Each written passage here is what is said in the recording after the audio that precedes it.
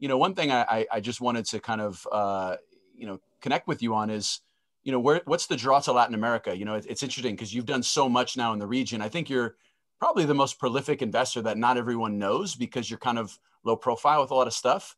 You're not like, thank you for like granting me this interview because normally I don't see you. I actually looked on YouTube and I can't find almost anything about you on YouTube. Yeah. The last thing was from like 2010. So thank you by design. Yeah. I know. Well, yeah, so look, what I told you I enjoyed is building things, right? And, doing things that wouldn't be there otherwise. And, that's what I really enjoy. And so venture capital for a while didn't feel like that, to be honest. As wonderful as Facebook was, that was actually a low point for me personally. In that we knew it was a good investment when we did it early on. We didn't know it would be what it became, but it didn't, but it didn't feel like a sense of accomplishment at all, right? I mean, yeah, we sort of got to know the guys and gave them money and whatever. But look, Facebook's success was not due to Kevin Efrusy or Accel or Jim Breyer or, really any of his board. I mean, it was Mark and the team he built and Cheryl. And so, I was watching them have what I viewed as all the fun. They were building the company and, doing all that really hard work. And it felt very removed from that, as an investor. It's like, well, okay, I recognize them and picked them, but, was I building anything alongside them? So, with Accel, we had created a fund or worked with, and it kind of started a fund and partnered with a fund in India in about 2006. And I was involved in that and spent time with the Indian team. And at one time we had a partner fund in China called IDG. And when I would go to those places, in particular India, that felt different. That it was so raw. The ecosystem that was so raw and the entrepreneurs were so earnest and they really needed our help, right? On really basic things on like how to do this, how to build an ecosystem, how to build a company. And but it was so early. You'd go into a building in India and on the bottom floor, there'd be a goat walking through and a hole in the wall. And you get to the second floor and the receptionist is a woman with a PhD in, biochemistry. And then they're working on something incredible and smart, humble, hungry people. And I was like, okay, I love doing this. And so we thought about actually moving to India for a period of time with my wife and bringing our kids to kind of help them build that fund there. And it wound up sort of pushing the group to invest in something that became Flipkart, which worked out pretty well.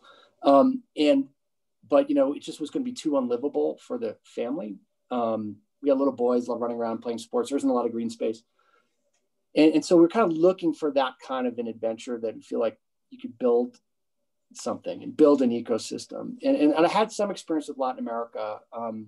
Right before business school, I had spent 3 weeks in Venezuela with a couple of friends back when you go to Venezuela. And it was phenomenal, and the people were great. And so in around 2010, between Facebook and I was on board of Groupon, Brazil in particular was this crazy growth story for those companies. And I couldn't figure out why. It was literally the number 2 or 3 market worldwide for Facebook and Groupon, revenue-wise, not just users. And like Brazil, the average American's impression of Latin America in general was sort of dirt poor and, third world. And we had really no concept of what a Brazil was, which is sort of a first world country and a developing country combined, right? And so then I went down to visit to see what was going on. I spent time with the Facebook and Groupon employees in like Sao Paulo, and they showed me around, and the ecosystem's like, this is really incredible. I'd love to spend time with this, knowing that it's going to take 10 years to build an ecosystem. Probably the first few investments we make are going to be bad because the entrepreneurs don't have the experience yet, and but if you're in it and you stay in it through the ups and downs in the long time, eventually, we saw what happened in India, which, at first it's hot, then everyone runs away and thinks it's terrible. But if you stay and keep going, then you have this incredible position, just like the guys in China did. They began doing it in 99. Everyone thought it was hot. Everyone ran away when the bubble burst. But if you stuck with it by 2003, 2004, 2005, you had Baidu and, Tencent and, Alibaba and all these companies that people left for dead. You could have had all of the stock you wanted in Alibaba for nothing in like 2003, 2004. So I was like, all right, so it just requires a lot of patience. And I really like the people and the entrepreneurs and let's do it. And, what I liked about Brazilians in particular, sort of in contrast to maybe some other emerging markets, is that, they're collaborative. Like they don't view business as a zero-sum game for the most part, especially the younger generation. It's sort of, how do we they negotiate, and they like to negotiate and maybe longer than most people do. But by the end of the day, they want to get to an agreement and they want to collaborate and they want to build things with you. They're friendly, right? And whereas in other countries, there's this sort of paranoia because maybe the country had been communist or been threatened. And so there's this paranoia of investors and they fear you and they think you're trying to take advantage of them. Whereas in Brazil, I've never felt that for the most part. They feel, they understand that you're a partner. And so it's been great. And that led to, working with some entrepreneurs and relationships that I can really treasure, like, Gabriel at Quinto Andar, and got to work with you a little bit and got to work with, Caesar at Gympass and some other really great ones, Santiago now at Newton Shop. And there's some other really great ones at Ricardo at Flash. And so these are really, really fun. And I can't believe the ecosystem now. I mean, and I also was sort of an early investor. I was an investor in the first fund of Kazakh and advisor to those guys. Hernan was a business school classmate of mine at Stanford. And then Monashis I've been investing with since the same time. So it wasn't their first fund because they had this unusual fund structure, but it was very early, and advisor to them and have invested in every fund since, just same with Kazakh. And watching those guys grow up and mature and, become forces in the region, watching the ecosystem go from, there was no success stories. Everyone would talk about Mercado Libre or there was nothing, to now, you're having second-time entrepreneurs and third-time entrepreneurs. It's amazing. And in the philanthropy side, there's been, when you sort of ask why do you like building things? And every person needs to ask themselves why they're doing what they're doing.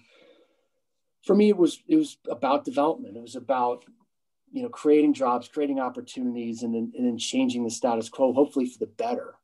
And in Latin America, one of the things about the ecosystem early on that was so interesting, but also sad, was that, if you were a bright, talented young person coming out of university, your only choices were either to go work for, the government, Petrobras, or, a big bank, maybe a US multinational like Unilever, or go to the US.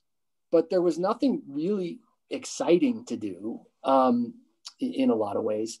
And then when we were doing these startups and we were trying to recruit these really talented people and get them out of, some investment bank or, whatever, Unilever or Procter & Gamble, whatever job they had, or maybe even Dell Brazil, they wouldn't want to join. They were just too afraid, right? There was no success pathway. And then combine that with sort of the political situation, which is, you don't need to talk about too much, but just, highly corrupt and not really serving development. It was sort of either solely about redistributing wealth or solely about maintaining order and protecting the wealthy. There was no, understanding of, people really representing people well. And so the idea was, look, if we can develop this and create alternatives and create a whole ecosystem of technology companies and new entrepreneurs that then become wealthy, maybe some of them will run for office. Maybe some of them will change the balance of power and make it both more democratic and more educated and competent. And so that's the why. And then as we began working on it, we decided, we began making money doing this. And, it's like, well, how do we reinvest that money back into re-accelerate the why? And that's where Lala got started, which was can you explain what Lala is for the people listening? It's something that I've had a lot of conversation with Diego over the last, since you connected me with him. I think you and David both connected me. And he's an impressive guy and building something really important for the region. But can you just share a little bit more about, what excites you about what they're building and, what impact you think it can have? Yeah, I mean, well, Lala, the idea is, so it's all started with actually something in Africa that we've been involved with called the African Leadership Academy. And we lived in Africa for a period of time. I won't get into that, but and it was a couple of Stanford Business School kids. One was African, one wasn't. That started this thing with the idea that how do we create, over the next 10 or 20 years, a few thousand really high-end leaders who eventually someday can go run these countries, become senior ministers, because there weren't really any competent, ethical senior leaders in most African countries. And so the idea was to create a school that was very different, that would bring people from all over Africa and get them together where they have relationships, form a cohort, and then, give them training and experiences on social change and leadership and entrepreneurship and, really what you'd want a government leader to actually be, not what they are. And then they get them into these amazing universities all over the world. I mean, Berkeley would get 7 kids out of a kid class of 100 at ALA. And then Stanford would get a bunch, Harvard would get some. Notre Dame and Harvard would fly their admissions officers out to ALA to interview every single kid and then pick them and right on the spot. And so Diego worked at ALA for 3 years. As sort of a chief of staff. And then he said, well, Latin America could use this, but we need to maybe modify how we do it because it's a different model, different set of needs.